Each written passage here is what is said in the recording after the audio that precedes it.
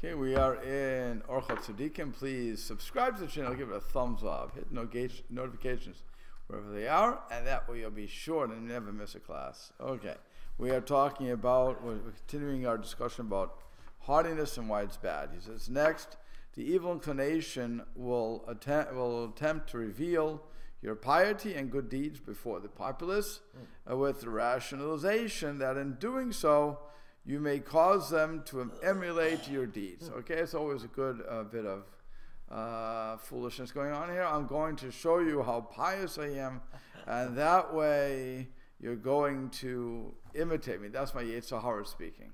Okay, this too is drawn from haughtiness, though we do find instances of great men praising themselves, such as in the Gemara Megillah. They did so only before their students and colleagues, so that they would follow in their ways and emulate their deeds. There certainly is a mitzvah in order to, this is certainly a mitzvah, in order to, that the good deeds become dear to them. And so he says, I'll give you this whole thing here. In number 34, he says, in order that good deeds become dear to them, one of the cases cited in the above Gemara is Rebbe, asking Rabbi Yeshua ben Korcha for the reason that the latter merited longevity. In explaining the reason for his request, Rabbi said, it's Torah and I have to learn it. So the Harsha says that the Rebbe assumed that the reason for Rabbi Yeshua ben Korcha's longevity was Torah related. We see then the importance of one's disciples seeing and understanding behavior and actions as that relate to the Torah.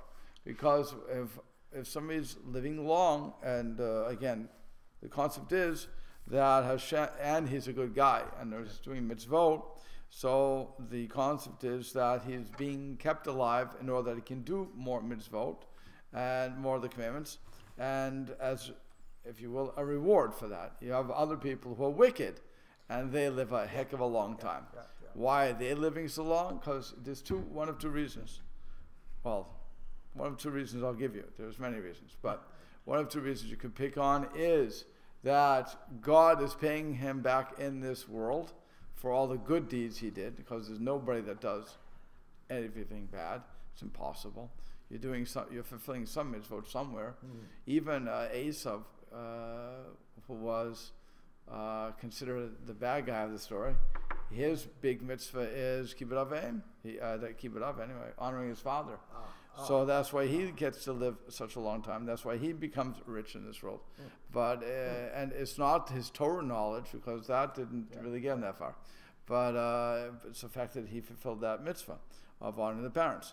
You have others. Og lived to over 400 years old, right? Again, he was a killer. But what was his merit? That he saved Lot, right? He really did it for the ulterior motive was that Avram would go, try to rescue Lot, be killed, and then he could marry Sarah. That's what his mindset was. But still no, he saved Lot. So as a result of that, he outlives a lot of people and is very successful. So Hashem sometimes rewards people for what they do in this world, or it could be that he's waiting for us to do teshuvah. He's waiting for us to do repentance. So he's giving us a lot of lag time. Sooner or later, we're going to realize that we should get in the straight and narrow. That's interesting. So there's two ways. Again, those are the two major ways. There's others, but those are the two major ways you can look at why the bad, the evil, in our minds, the evil lives so long. And also, but when you see a tzaddik living this long, and there's a woman I just saw lived to 106, is still alive at 116 years old. So everybody wants to know, so how'd you do it? So they'll tell you, oh, I smoked every day of my life, or I had pork, or whatever they're going to say. Or they could say, I never was angry at somebody.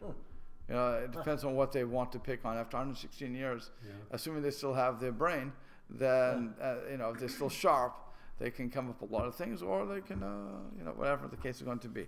But we really do look to these people and say, what do you credit your longevity to? You know, I'll never forget in Maine, I was on the radio, the TV, that's why I saw it. It was a newscast where the woman is in the 90s, and they're asking her, and she was shoveling. I said, how do you do that? You don't look like a person 90, you look like a person 60. Oh. She said, frozen meat don't rot. It was very cold where she was. But it's, so, I mean, that was her thing. So, okay. It was back just before you read 34. Yeah. It said, we find instances of great men praising themselves. So before the students, to try to influence somebody to emulate their way. So is that, in other words, you don't want to go strutting around like a rooster, but in other words, if you're trying to teach somebody, so you're trying to emphasize what you're doing that is good and right? Correct. So you always want to do that, but like I said, if the way they're presenting it is Rebbe asked a question. In other words, when the people asked a question to the person who's living long, that's when the person has the opportunity, right? That's when the person has the opportunity to do it. On the other hand, if you're going to say, well, I'll give you an example. I just read today in Halacha, in the Kitzur Shulchan Aruch. So it says that davening mincha, the afternoon service, every day is a great reward. Why? Because it's the hardest one. Yeah. In the morning, I wake up, I have to pray. Fine. I woke up, I have time. I'll have a little bit of time. Comes to nighttime, I also have time. I have a nice big thing. But when it comes to the daytime, well, I have to work. Most people are working during the daytime. When the sun is up, most people are working.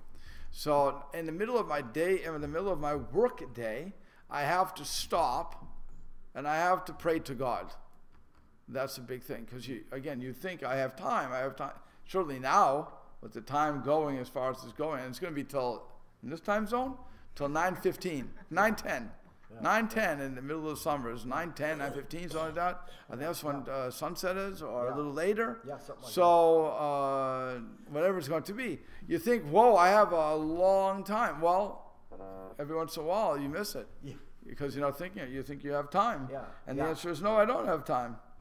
So you have to, that's why it says, you got busy in the evening. Right, that's why it says you have to daven right away. When you can, you have to pray right away. But if you do, and that's why you get such a reward for mincha, okay, for davening mincha.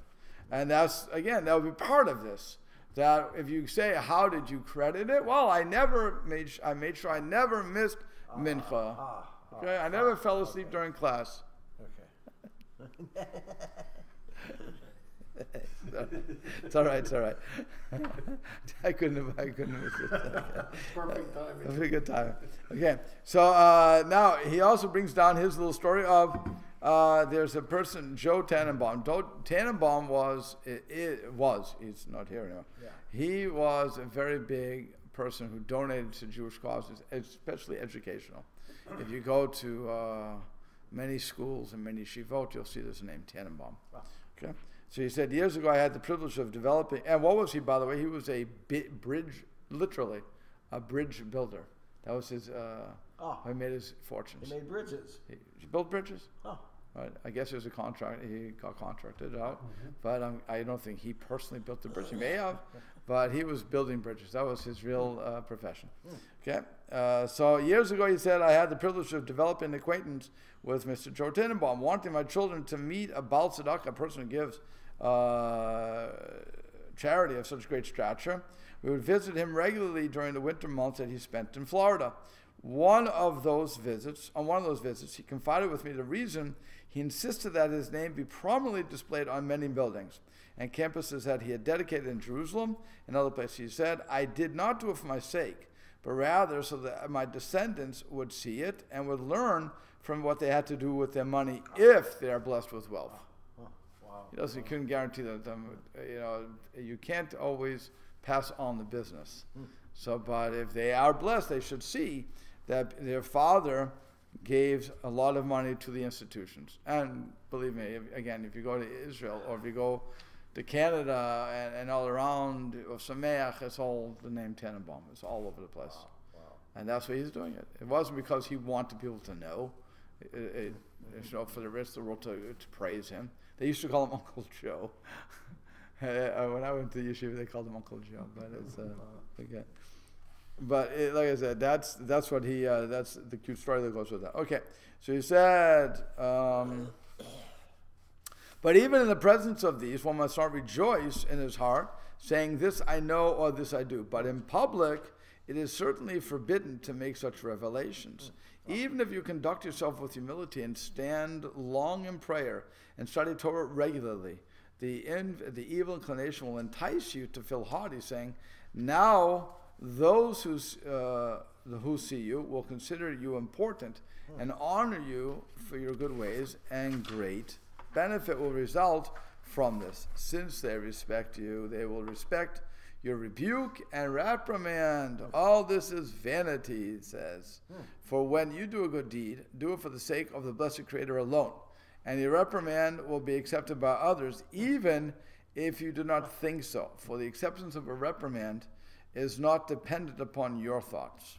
They have to be receptive. So now, if you do things so that in order that you can show how pious you are, and with that, and then because you're so pious, you think people are going to accept your reprimand when you're doing something wrong, when they're doing something wrong. So the Orchot Tzaddikim is saying you're barking up the wrong tree. That's not going to be, because the person has to be receptive to such a situation. So you do it for the sake of God. Don't do it so that you all gain power over other people. That's the wrong reason to be pious. Okay? Rather do it because God commanded you that way.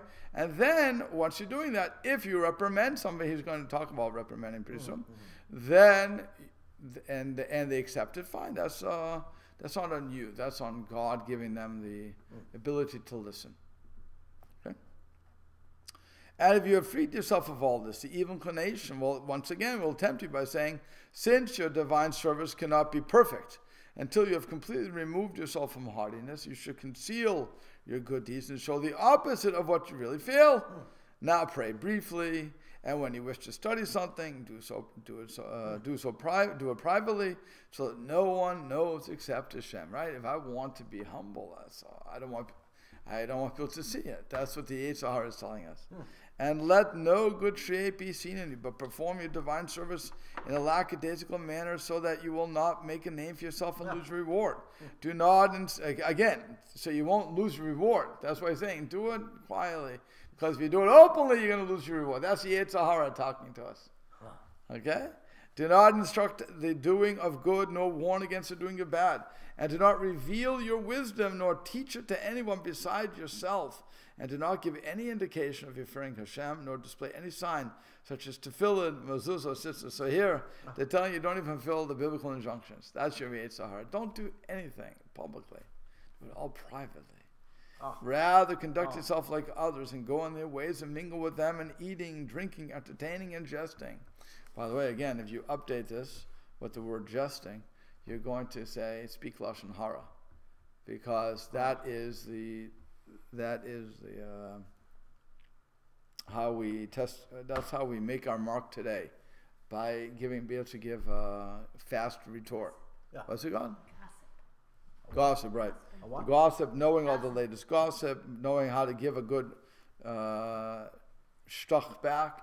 I don't know how you say shtach, so it's a good zinger back. That's how I guess you said. But that's but all these things who are telling people the latest that's going on. Yeah, so you think that that's what you should be doing because that's what everybody else is doing. People love speaking gossip. It's the best thing. Best thing since white rice or white sliced bread. That's what it's like. All this is the working of the evil inclination to ensnare people in his net. And if one follows his course for the sake of the mitzvah, his loss is 1,000 times greater than his reward. He is like one escaping from a small fire into a big one. But the right course is to pray at length with concentration, to instruct the doing of good and against the doing of evil, and to do all the good things both in public and in private. You really can't be split, right? Because we learned that from actually Yaakov and Yaakov's children, that they could not speak to their brother in a two-faced manner, so they didn't like their brother. They couldn't speak to their brother, and that was a praise to them that they couldn't be two-faced. So here also, we don't want to be do something in public and not in private, or vice versa. We want to do everything. We want to be consistent. So, and if one is honored and praised because of this, this praise will not detract from his reward, and that he was not motivated to act by it, right? Because I'm not doing it because of the reward. I'm doing it because Hashem told me to. Right thing to do. Right. So now, if I'm honored for that, fine. If I'm not honored, fine also. Doesn't really matter. Okay. Therefore, when you do a good deed, look into yourself and see from whom you expect reward. If from Hashem, the deed is perfect. If from others, it is not. When doing something in public, determine whether you would do it in private in the same manner that you are doing it in public. If the answer is yes, then your deed is perfect. Okay, so you said, and again in the gray part, he says, however truly virtuous is the person whose action in private are on a higher level than in public. So the Gemara tells us when Rabbi Akiva would pray with the congregation, he was concise in his prayers. It wouldn't take so long. But when praying in private, he would begin in one corner and end up in a different corner due to his many kneelings and bowings. An example of this was told to me by my Rebbe, who heard it from his father, Rav David, the great nephew of the saintly Chafetz Chaim. So Rav David's relationship with the Chafetz Chaim was such that he frequently spent time at the Tzaddik's home, the righteous person's home. One year, on the night of Tisha B'Av, Rav David accompanied the Chafetz Chaim to the synagogue where Megillah's Eicha Lamentations was recited after Mariv, as usual. Although the mood of the Chafetz Chaim, as that of others, was understandably somber, there was nothing unusual about his demeanor. But what occurred upon returning home that night was incredible. Rav David, then a youngster, would sleep near the room where the Chafetz Chaim studied. As he lay in bed that night, he noticed his great uncle, who was at his table studying, peeking over his bed, seemingly wanting to fall asleep. Wondering what the Chafetz Chaim was waiting for, Rav David acted as if he were asleep. Assuming that the boy was sleeping, the Chafetz Chaim suddenly exploded with emotion, crying and weeping bitterly with a flood of tears, lamenting the destruction of the temple.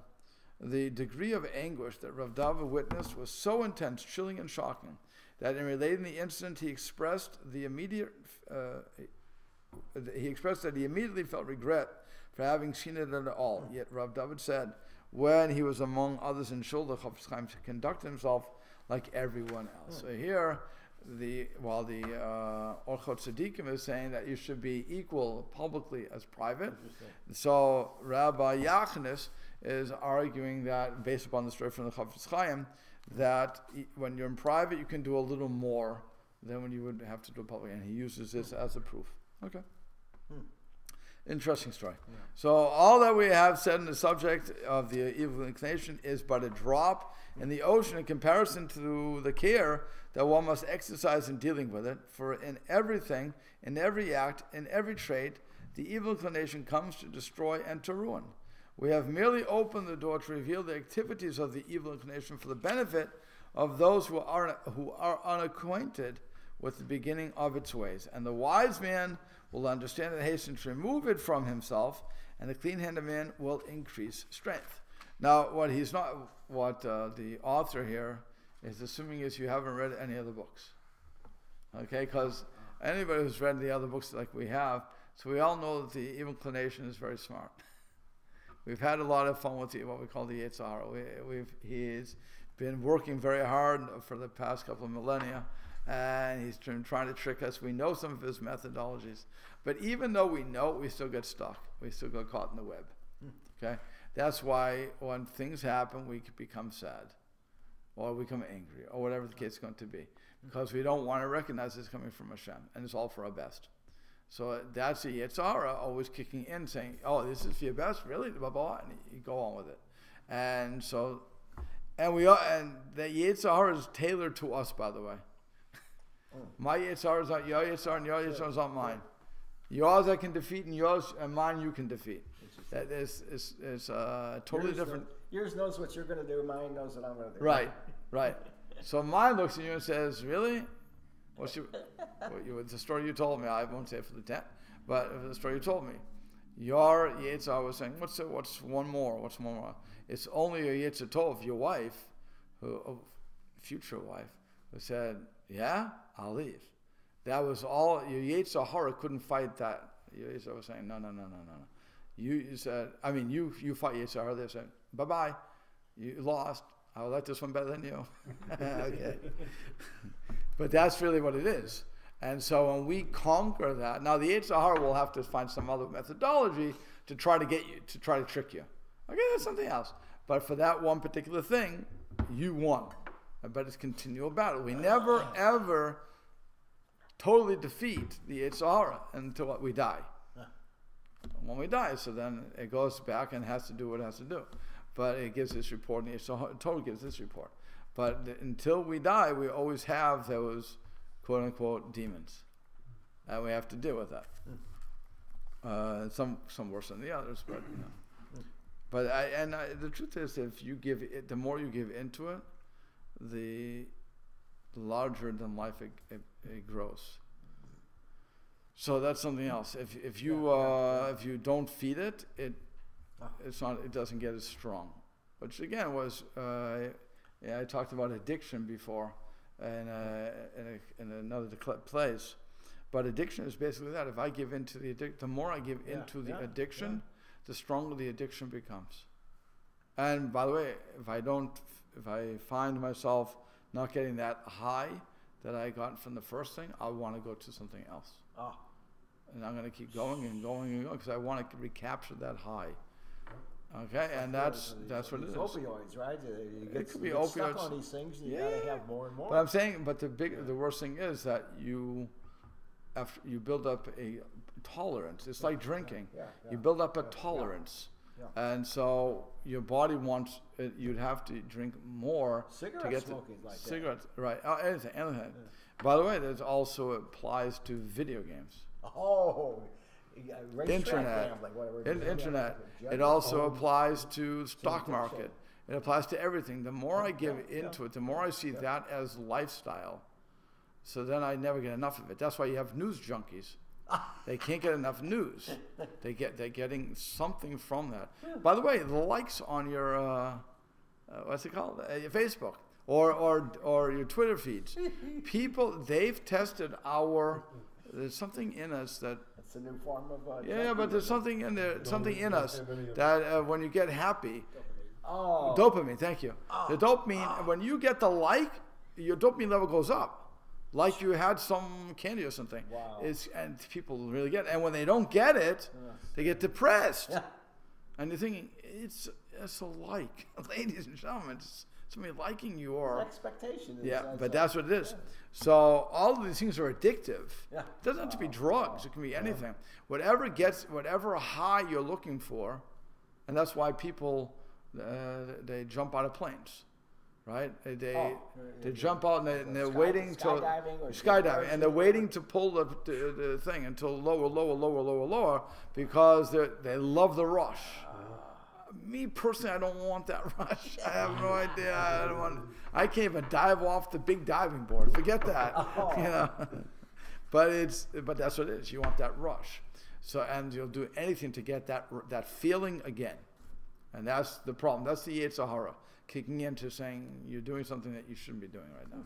But of course, if you do it, people think you're so good, so brave, blah, blah, blah. That's what I'm saying. That's what we've been learning about the yetzer hara. Okay. So pride in the quality of one's wisdom is praiseworthy.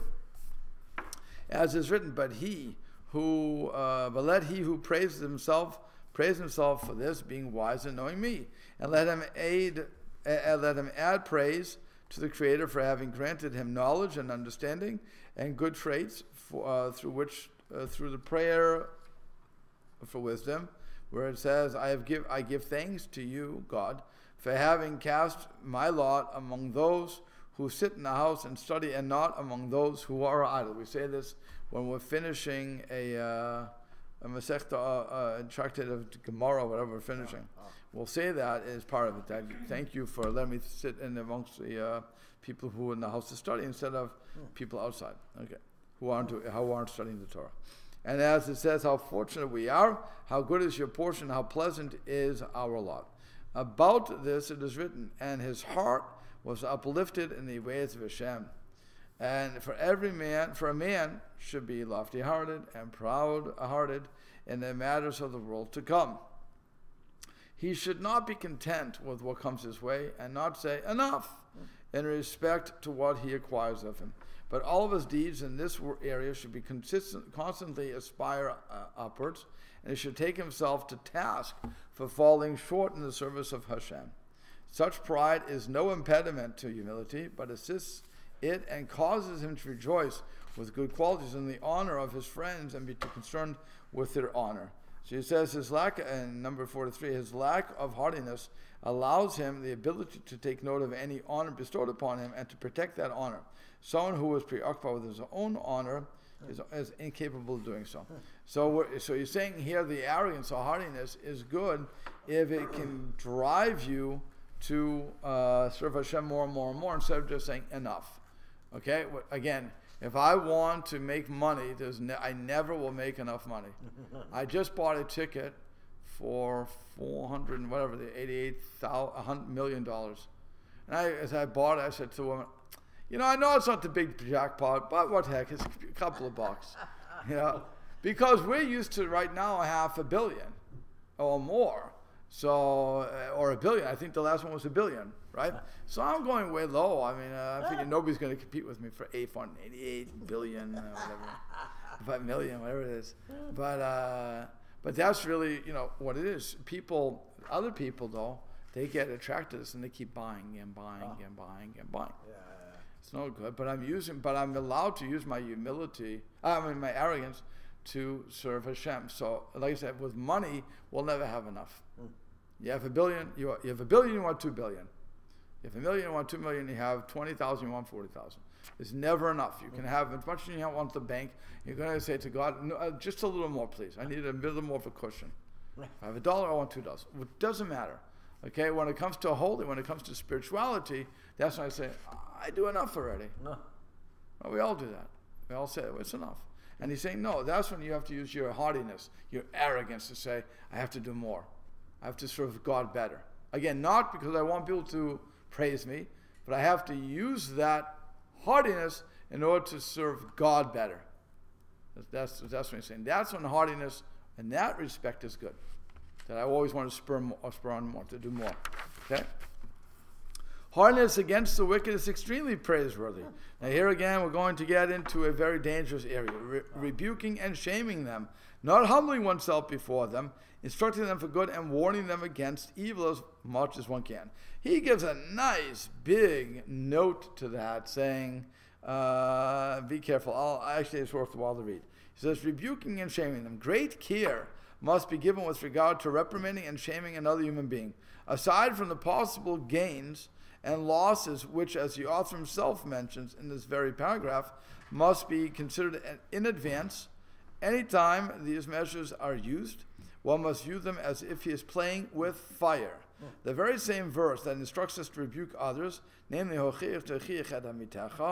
shall reprove your fellow, warns us not to sin in the process when it says, lo tisa alav chet, and do not bear sin because of him, by causing him public shame.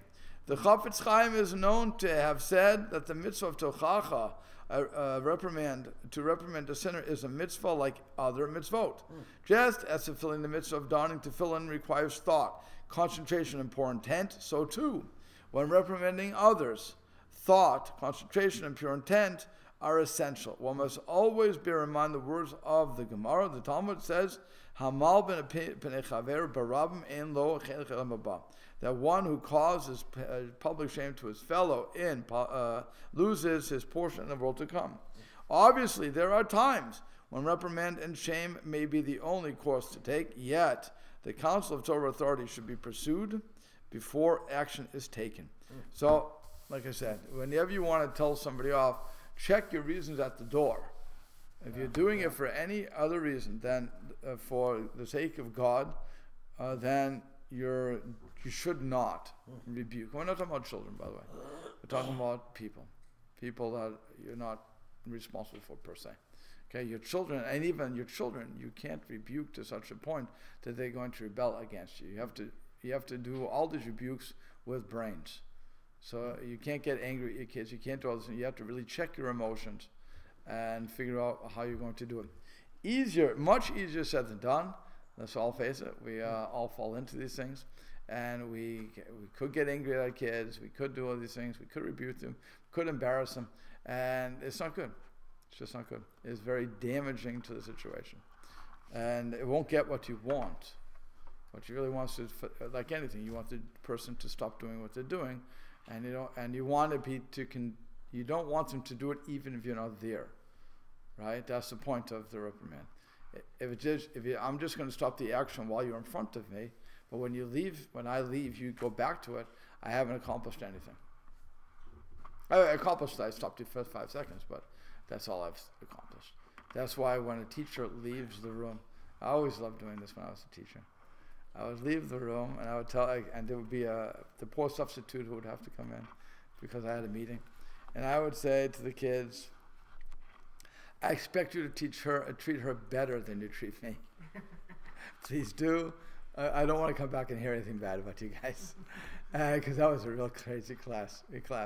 And sometimes it did, sometimes it didn't. Sometimes I got a thing like, wow, you have a great class. I would just say thank you. I wouldn't say, my class? No. But I would say thank you. Other times they said, I don't know how you put up with it. I said, okay, I guess they acted like they do with me. But really, that's what it is. You want them to be respectful, regardless of whether they're there or not. You want to do what's proper, whether you're there or not. And that takes a lot of checking your emotions at the door to say, why am I about to do what I'm going to do? It really does. And some of us are good at it. Some of us aren't as good as others, and some of us stink at it. So it all depends on what's going on. But again, he's trying to warn you to say, be careful. Okay, he said, though this may seem like rulership and haughty in the eyes of the world, since it is being done for the sake of heaven, it is praiseworthy. One must not humble himself before the wicked, as Mordecai did not humble himself before Haman. And whenever he has a mitzvah to do, he must not humble himself at all before them to forsake the good because of his subservience to them. And it requires wisdom to know when to do a mitzvah in front of wicked people, or for sometimes it is better to avoid a confrontation. If someone is arrogant to them in respect to one mitzvah, he may lose 100 as a result. Regarding this, Shlomo Melech said, do not answer a fool according to his foolishness. And answer a fool, and then he also says, answer a fool according to his foolishness. They are both wicked and foolish. Okay, so the one who says, answer a fool according to his foolishness, he's wicked and foolish too. In other words, you don't answer somebody. You avoid the situation if somebody's going to start picking on you, which is why when it comes, you like to do a lot with the atheists. Well, you like to answer. But the bottom line is, you're wasting your breath. You're wasting your breath. You're wasting your time, your breath, and they're not going to change anyway. There's no argument you can say to an atheist that's going to change them. Because it's not in their vested interest. If a person's open-minded, either way, by the way, you could talk to them. But otherwise, there's nowhere to go. I only remember one time somebody told me they don't believe in God because they couldn't explain free will. And I was in college, and I was a young upstart. So what do I care? I had 5 minutes to waste, so I wasted the 5 minutes. And I told them I can prove free will to you. No problem. So I said, oh yeah, you can prove it? I said, yeah, put your hands up like this. I said, if it goes like this, it means you get life. Goes like this, it means you get death. Right? That's what it is. I said, okay, you got that? You got the rules? This way, life, this way, death. Right? You got it? Good. And I pushed his hand down to the life. I said, did you have free will or didn't you? Could you put it anyway? He said, yeah, I could have. But you stopped me. I said, yeah, but you still have free will, right? That's free will. I have to go to class now. And I walked away from that, okay? I figured, why not have fun with this? He saw me 3 months later on campus. I wasn't running in a circle. He saw me 3 months later, and he said, because of you, I believe in God. Whoa. And I was like, what? what are you talking about? He said, the argument you gave me, and he happened to be Jewish. She said, therefore, I'm going to bring my kids up Jewish. I'm not going to be Orthodox, but they're going to know they're Jewish. Wow. I said, wow, that's really impressive. I was thinking, you have no brain. Okay. But nonetheless, I hope the kids, I hope he's watching and I hope he has Jewish kids. I don't know. But the point is, he was open-minded. His I'm an atheist sort of thing was a farce. He wasn't really an atheist. He wasn't a dyed-in-the-wool atheist, because nobody's going to be convinced with that simple argument. Yeah. Not an atheist. That's somebody else who is exploring. Yeah, I can convince you with that sort of an argument. And then he'll come back to me later on. He never came back to me after that, so I don't know. But it was, I thought it was funny when he tells me 3 months later, now I believe in God. Okay. I couldn't get him to come to Minyan. He didn't believe that much. But I'm just saying, that's what so you have to choose who you're going to fight with. And that's why he says, you answer a fool according to his foolishness makes you the fool. Because you're going down to where he is. You're buying his or her assumptions. Why should I buy that? I don't buy the assumption. So it's not worth arguing, which is why, again, for the most part, you're staying away from all these arguments. That's why I don't argue, for the most part, with my Reform and conservative colleagues. I won't argue with them about it. Because they have theirs, I have mine. I'll argue with other people who don't have a specific opinion about it, where everybody's thinking we're all equal. It's just that you're more lenient than me. I'll have the discussion, but it's not. But the colleagues, no, it's not worth it, because you made your minds up. I made my mind up. You made your mind up. Respect everybody. Have a good day. I'm not going to argue with you about it, because I'm not going to get anywhere. You won't get anywhere with me, and I'm not going to get anywhere with you. Okay, so again, that's what you have to do. You have to figure out what's going on. That's what he's saying. So he says, therefore, the wise man must take into consideration the time and circumstances and arrange his actions accordingly. For there are things which he must abandon because of the wicked, and things under which he must under no circumstances abandon because of them, and for whose sake he must stand up against them with his physical being and with his possessions, and not humble himself before them. After all this applies to the realm of mitzvot, but in the realm of business dealings, he should humble himself before them and conduct himself with them beyond the letter of the law in all things. This is a great mitzvah, because what you're doing is you're showing them how a religious Jew operates in business. So there you want to be a little deferential, blah, blah, blah. You want to show them that you're basically, again, I'm not sure how to translate mensch, but you should be a mensch, a gentleman about it. An upright person, yeah. Upright person, right. So you want to go beyond the call of duty sometimes in order that they don't say, oh, that's what a pious person does. He rips me off. Yeah. So you want to push yourself a little more for that, because that's what people understand money. So if you are upright in business and you just say this is what it is, and you even go a little further than you need to, so that is a much greater reflection of what Torah is about than to just be a stickler for every single thing that's going on. Okay? So one who has I'm not saying be ripped off, by the way. I'm not suggesting to be ripped off, but again, you have to be upright with your business dealings. But in other words, if there's room to give the benefit of the doubt, legitimately, you give them the benefit of the doubt. As a matter of fact, your son-in-law ran into the problem when he had a case. So it could have gone either way, and so I don't think he fought it as a result. I think he just said whatever happens, because it can go either way. So when it can go either way, so now I can't prove it one or not. So now you say Tehillim, you say Psalms, and you let it fall by God. I mean, whatever God's going to do, you have to accept that. But one is clear, black and white, so that's another case too. But I remember he told me some sort of case with that, but where he could have gone either way. So he says, and one who has the trait of hardiness must exert himself and retract from it, for it is a bad defect. And he says, this implies that the process of teshuva is necessary, not only for the act of sinning, but also for harboring bad traits, as the Rambam says. Just as one is required to repent from the act of thievery and immorality, so too must he examine his traits and repent from character traits such as anger, hatred, and envy. Okay? So he says, its potential harm is great and ever present, and its potential benefit is very slight. Therefore, one must greatly distance himself from, for hardiness brings one to destruction. As is written, the hardiness goes before destruction. That's in Proverbs. And it also brings him to lowliness. As it said, a man's hardiness will lower him. And we are all well aware of what happened to Pharaoh. Because he said, who is God that I shall listen to his voice? And he fell. And Goliath, the Philistine, who said, I have disgraced the armies of Israel. And what happened? He's taken down by a shepherd. David, he has no armor on, and with a stone, a sling and a stone, that's all he comes. You have a great warrior who dies to this. Come on, you've just been embarrassed, boy. Okay? To Sancheiriv, who said, who among the gods of all these lands rescued their lands from my hand?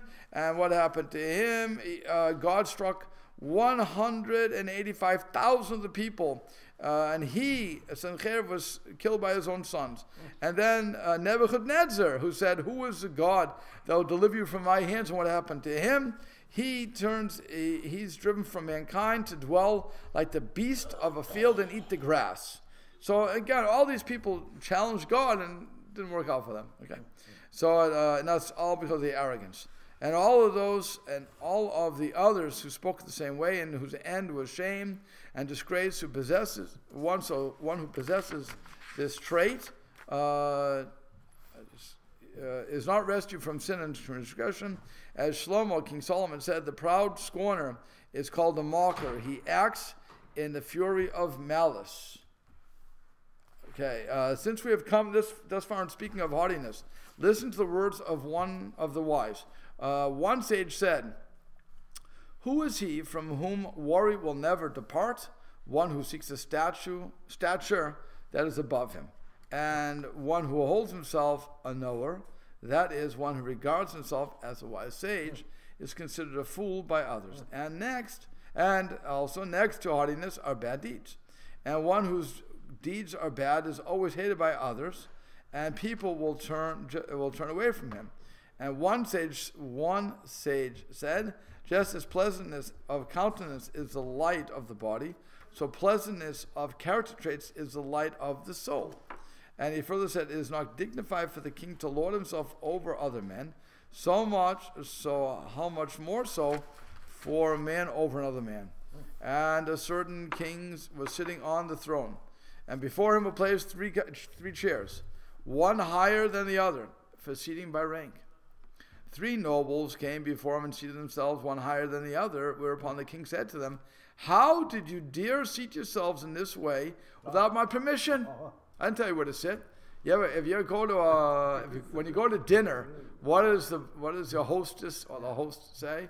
Actually, usually the hostess, she'll tell you, okay, you sit here, you can choose here and here, but she'll give you the seating arrangements. You don't sit down until the woman of the house tells you where to sit, right? That's the normal thing. The husband waits for the woman to tell where she should sit, okay? But so I've never really seen the husband, and all places I've gone, I've never really seen the husband say, okay, you sit. I've never seen that. Maybe it happens. I don't know. I'm guessing it does today. But for the most part, we defer to our wife for that. So she is the queen of the house. She tells you where to sit. If you sit down without waiting for her to tell you, well, the odds are you may have to get up again. I don't know, but it's just not a good situation. So here the king said, how dare you sit down without my permission? So the highest one, the one who went to the highest one, said, my family's distinguished background sat me above my fellows. The second one answered, I went above the one because of my great wisdom. The third one answered, the lowliness of my soul and the downtroddenness of my heart sat me beneath them.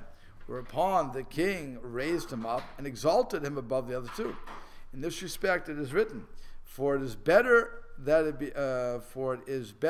it be said to you, come up here, than you be lowered before the prince. We'll have to stop there. Okay. Yeah, that's interesting. Going and visualizing 3 chairs at different levels.